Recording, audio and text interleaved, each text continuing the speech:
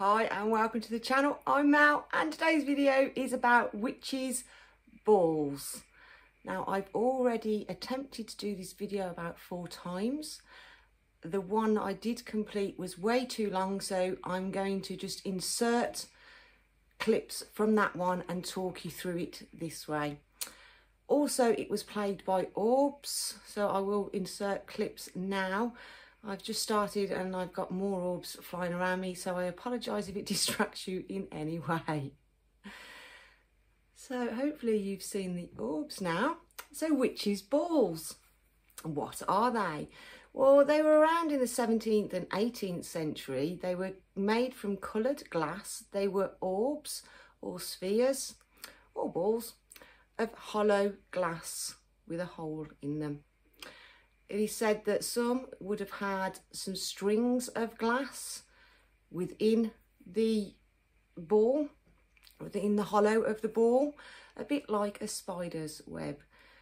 And they were there to protect from evil spirits and witches. So they were hung in windows, on barn doors or the entrances, and on trees around the property.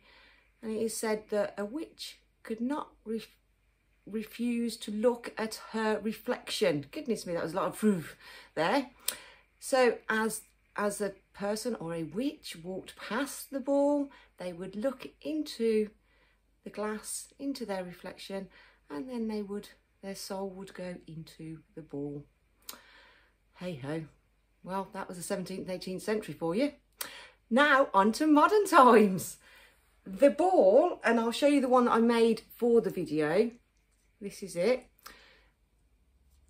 Is made from glass, or this is actually plastic. As you can see, it was a Christmas ornament. When this video should have gone out was over Christmas, and when I was looking for the items to do this video, all the glass baubles had gone because they were obviously Christmas ornaments.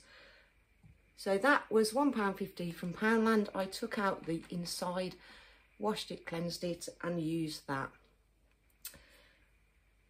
What's in there is I had moss. As you can see, it's quite a big ball. So it's sort of my palm width. So it's quite a lot to fill. So I had moss from my garden. I put some moss in. There you go.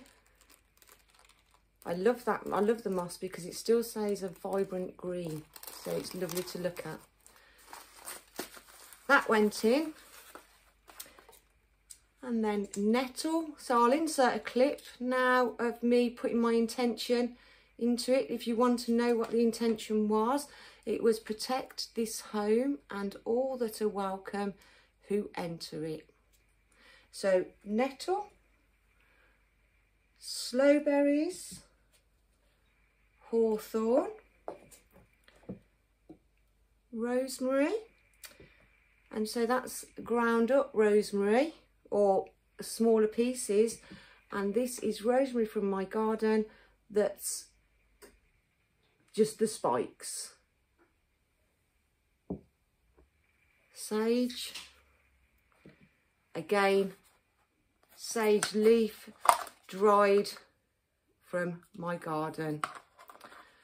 I do apologise, I can just see orbs flying everywhere. Blackberry leaf, and in it then went some thorns. Whoa, let's try and get them out for you. I don't know whether I'm going to be able to show you. You can use rusty nails if you prefer that. I had some rose bushes, so I chopped off the thorns as I was cutting them back and dried those. You can also use mirror tiles. Now I couldn't find these either when I was searching for the items, and I came across these in my craft stash. So these are sort of buttons, and I glued them together to make well, that's a cylindrical mirror, but the other ones are slightly different within the ball. If you are a subscriber to Freya's Cauldron Subbox, you will have blended herbs. So this month, April's box, we had Vine Rune. That is brilliant to put into this protection ball. I found, when I was looking for my herbs, the Protection Pop-It kit herbs. I've used some of those for my Pop-It. I've also popped some into the ball, and I shall carry on using those for Pop-Its and balls in future. I also found a New Beginnings one blend. So as it's coming up to the new moon, I'm going to use that. I'm not sure if I'm going to make it into a Pop-It or a ball yet. That's another use as well for your herbs that you do get in your sub box if you're wondering what to do with them.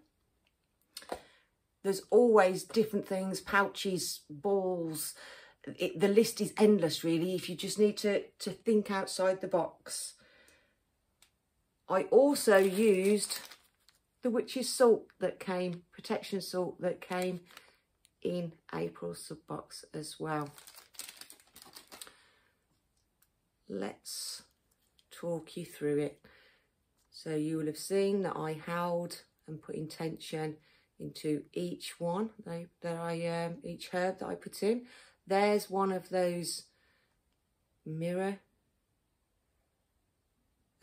things that I was talking about.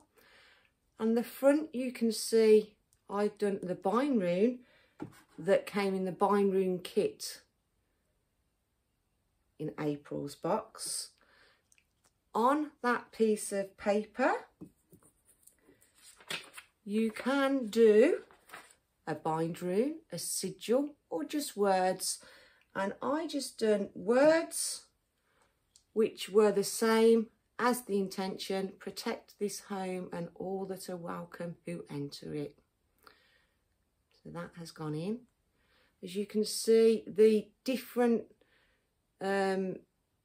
size of things, so those leaves, sage leaves, and the rosemary long stems, they just add some character to the bottle. I then lit a candle and held it over. I'll insert that video now, and sealed. As I was doing that, I was saying the intention for the ball, which again, I'm going to keep it the same: protect this home and all who are welcome that enter it. And you can then, once all your wax is dry, the same, and then hang it in your window. I know where this one's going. It is going on a curtain pole on the front window of my daughter's house. So hence why the wording is very specific. So that is the protection ball. These balls can be for any intention that you want. They don't have to be for protection. You could have new beginnings, love interests, finance, whatever it is your intention. If you can find the herbs that match that intention, the candle colour that matches the intention, then you're good to go. I hope this helped. I'm sorry it was a bit disjointed, simply because, as I say, it was just an absolute nightmare trying to do this video this morning. If you did like it and it has inspired you to have a go at a witch's ball, please give it a thumbs up. If you haven't yet subscribed, please consider subscribing. It is free to do so. And leave a comment below and let me know what you think of witch's balls, if you've ever done them or if you're going to try them. Thanks again, and I'll see you in the next video. Bye.